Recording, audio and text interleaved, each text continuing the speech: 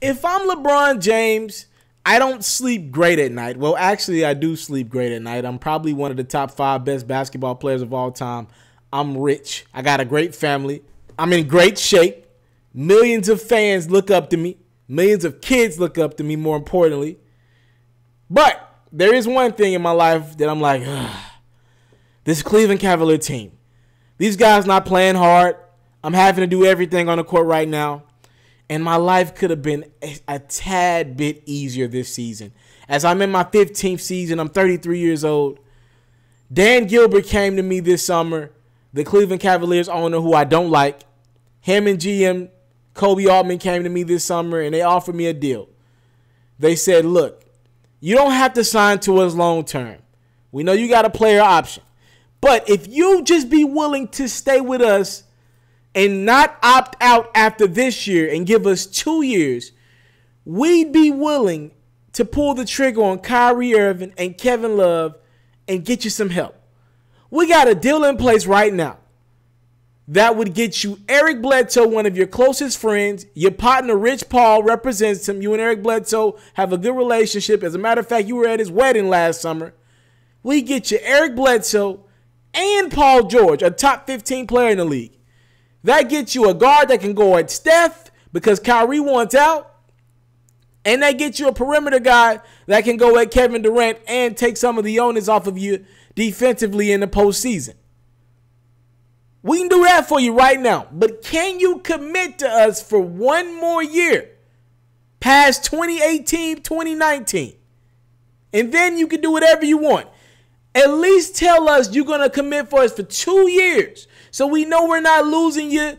And we've traded for Paul George, who can be a free agent next summer. Paul George told us personally that I will stay for 2 years. I won't opt out of my deal after the 2017-2018 season if I know LeBron's going to be around. I'll stay for 2 years. Give us a 2-year window to compete with the Warriors and win one more championship for the land. Can you commit? It's not a great free agent class this summer anyways. That's next summer. That's after the 2018-2019 season. You could be a free agent then. Will you commit?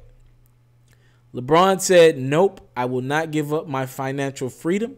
I will not give up my ability to be a free agent and assess the team after the season is over with. No, thank you. Thanks for the offer. But I cannot commit to you and opt in and decline my player option. I'm sorry, Dan Gilbert, I can't do it.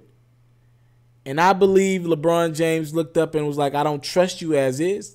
The last time I left, you had a crazy, disrespectful letter about me. How can I trust you and know that the deal is even in place? How can I trust you and know that you wouldn't lie to me in my face? How can I trust you? LeBron might regret that decision because Kyrie wanted out. That was obvious. But he could be playing with Eric Bledsoe and Paul George right now. And more importantly, you would have traded Kyrie Irving to Phoenix. You would have got him out of the Eastern Conference altogether. You wouldn't have traded to your rival Boston Celtics team, made them better. They ended up going and grabbing Jason Tatum. They ended up rounding the roster out, going and signing Gordon Hayward.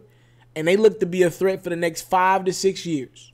Everything would be different if LeBron James would have just said, Dan Gilbert, yes, I won't exercise my player option. You got me for at least 2 years, and then we'll reconsider everything after the 2018-2019 season. But LeBron James doesn't trust Dan Gilbert, and I don't blame him. And he wouldn't give up that freedom.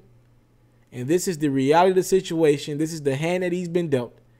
Cavs don't trust LeBron, and LeBron doesn't trust the Cavs. They both have reason to feel as if though they shouldn't trust each other.